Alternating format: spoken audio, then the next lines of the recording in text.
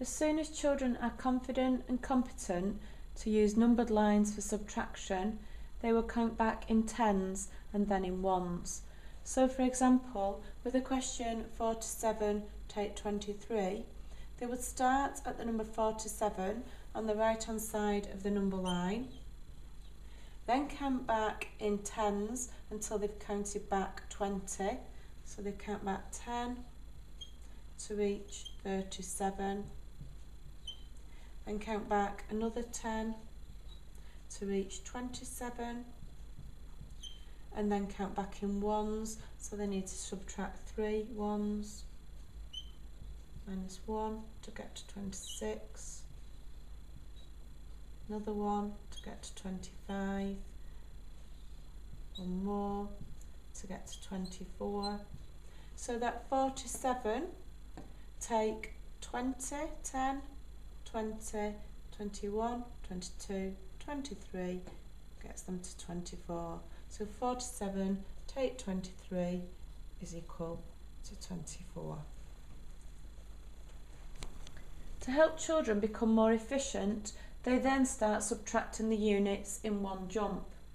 They use the known fact that 7 take 3 is equal to 4. So for the question 47 take 23, once they have subtracted the tens, they then subtract the units in the one jump.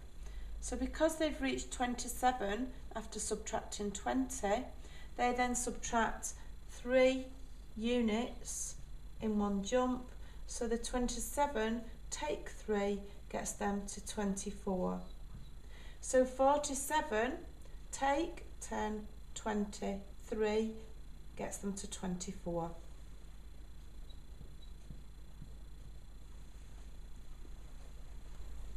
As they become even more confident, children can then start subtracting the tens in one jump and the units in one jump.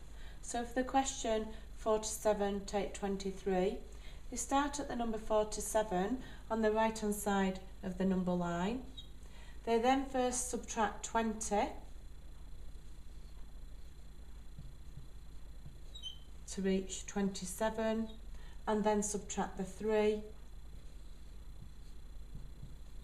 to reach 24.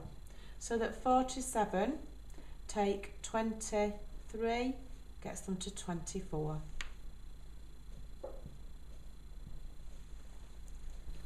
Bridging through 10 can help children become more efficient. This all depends how good they are with number bonds. So for example, with the question 42 take 25, they would start at the number 42 on the right hand side of the number line. Then initially subtract 20 in one jump, counting back to the number 22. Because they are now at 22, the further subtraction of 5 can be broken down into subtracting 2 to reach 20, and then subtracting a further 3 to reach 17. So the question 42 take 25, they get to 17.